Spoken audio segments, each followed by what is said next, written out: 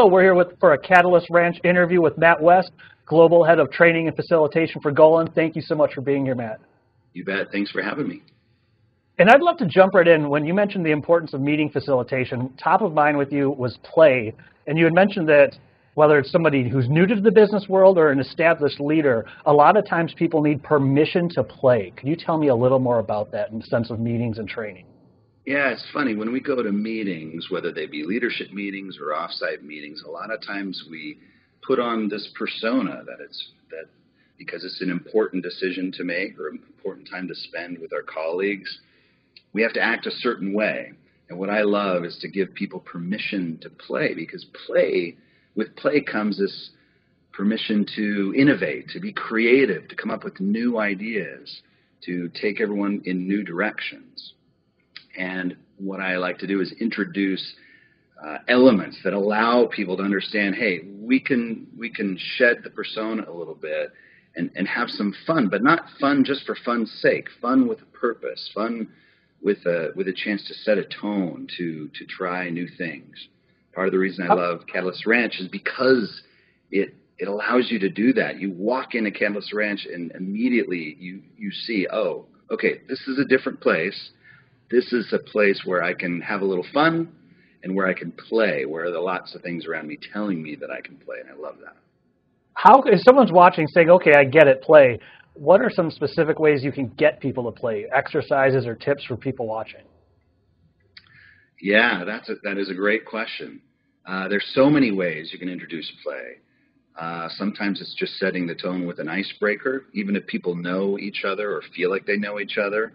You can do an icebreaker to get them to know each other even just a little bit more, and also to set a tone for the meeting. Again, it's not meant to be silly, though it can be silly, but it's not silly for silly's sake. It's meant to introduce an idea of spontaneity. And usually when we're doing a meeting, I like to make sure that there are moments of interaction at intervals throughout the day.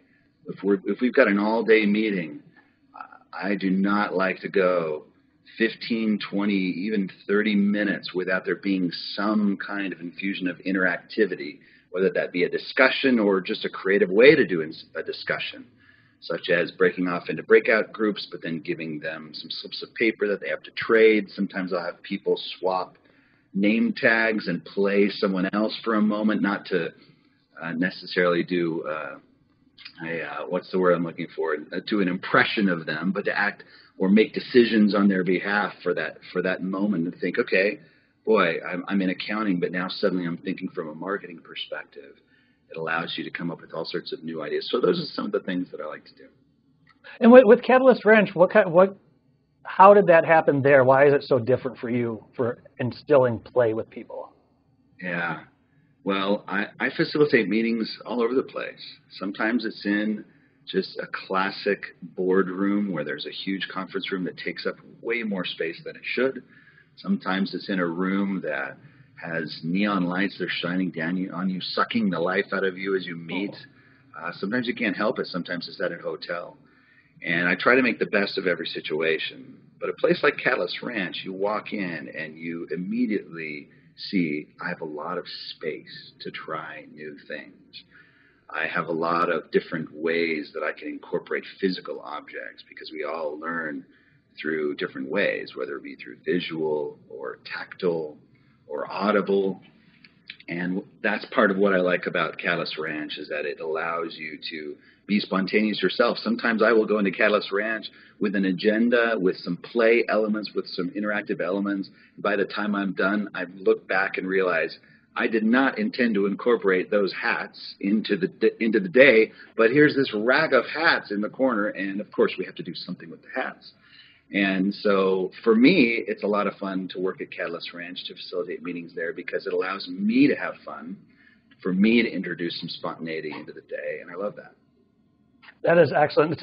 In closing, what would you say one of the most important parts of play is for someone watching? Why is play so important? Wow.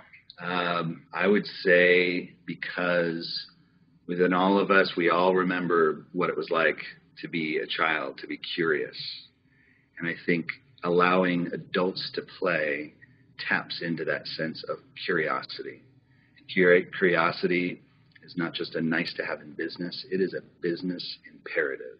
We have to constantly be evolving as business people, regardless of whether we're in a big corporation or we're in a startup or we work by ourselves. Being curious about what can be is so important.